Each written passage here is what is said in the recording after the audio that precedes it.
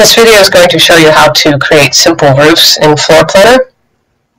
There are a few pre-made roofs available to you in Floorplanner. So this is a house I have here, simple thing. I'm going to just add a double gable roof to it. Let's delete this, that was from earlier.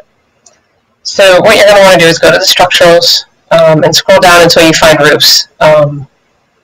Mine seem to be up near the top right now, so I'm going to just drag and drop this roof there. I'm going to give it some overhang, just eyeballing it, and then when I click on it, you need to click this button here to resize it.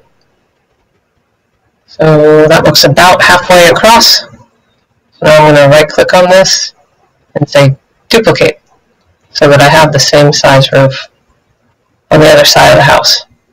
Now if it doesn't seem to be the right size, go ahead and adjust it. And then what you're going to want to do is look at your 3D and make sure it's sloped in the right direction, and I have it on the floor.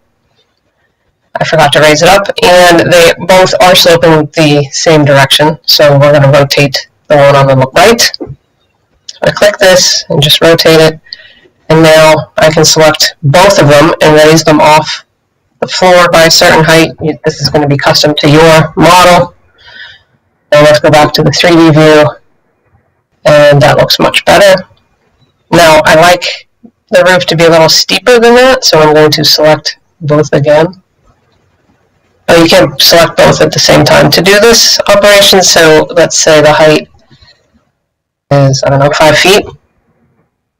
You may want to actually calculate what the slope would be, but I'm just showing you how to make the changes.